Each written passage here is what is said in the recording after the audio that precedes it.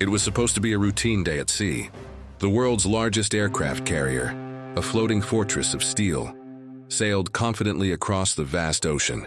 However, the weather then turned hostile, and the calm waters transformed into a wall of chaos. No one on board could have predicted what came next. As waves rose higher than skyscrapers, the massive carrier began to struggle. Its sheer size, which once made it invincible, has now turned into a weakness against the angry sea. For the first time in history, the giant vessel found itself trapped in a storm it couldn't control. The crew's confidence quickly shifted into fear. Onlookers around the world could hardly believe the reports coming in.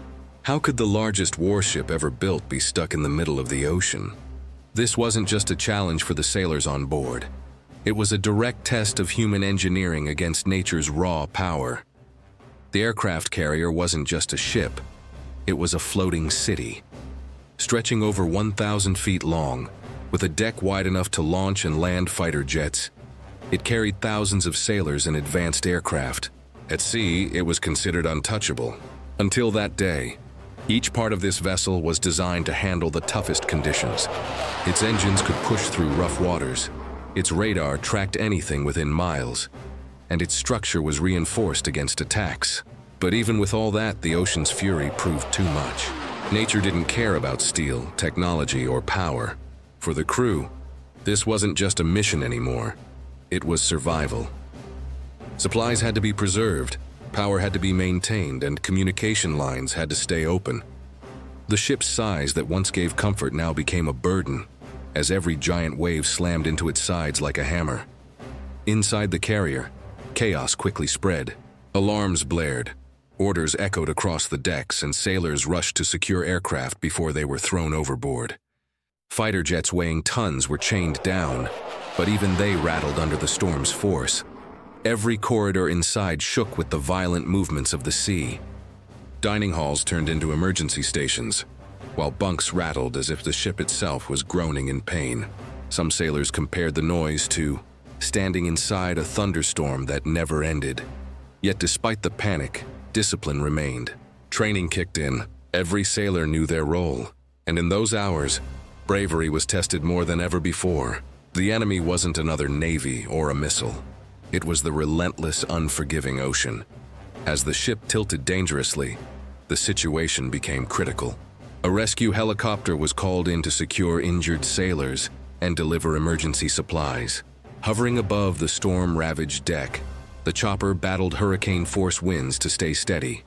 Spotlights cut through the darkness as crew members were lifted one by one. Each rescue felt like a miracle, with the helicopter swaying violently as it pulled men to safety.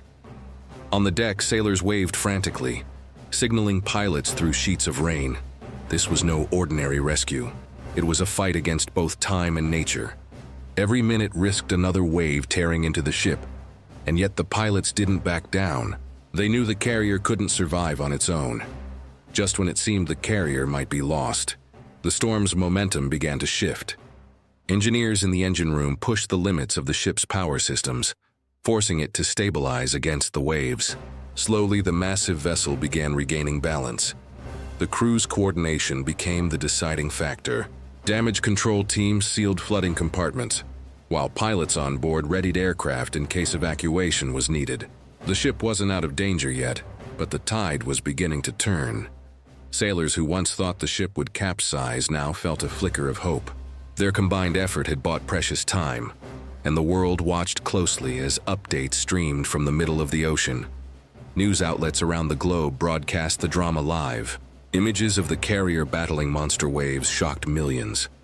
Military experts debated whether such a ship could ever truly be unsinkable. For many, it was proof that no machine, no matter how advanced, could ever dominate nature completely. Statistics later showed that the storm's waves reached nearly 70 feet high, the height of a 7-story building. Wind speeds clocked over 150 miles per hour, stronger than most hurricanes. Against those odds, survival was a victory in itself. The event became more than a naval incident. It was a reminder of human vulnerability. Even the world's strongest warship could be humbled by forces far beyond human control. Eventually, the storm passed, leaving the ocean eerily calm. The carrier, though battered and scarred, had survived. Repairs took weeks, but the story of how it endured became legendary.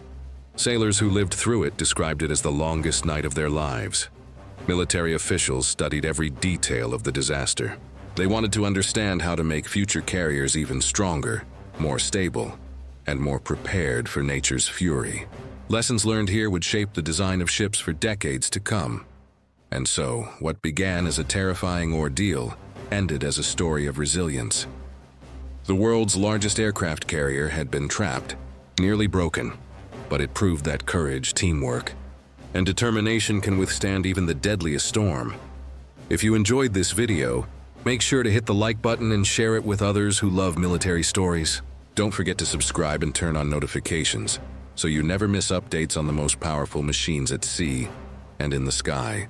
What do you think about this incident? Was it just bad luck or a major oversight? Drop your thoughts in the comments below. I'd love to hear your take.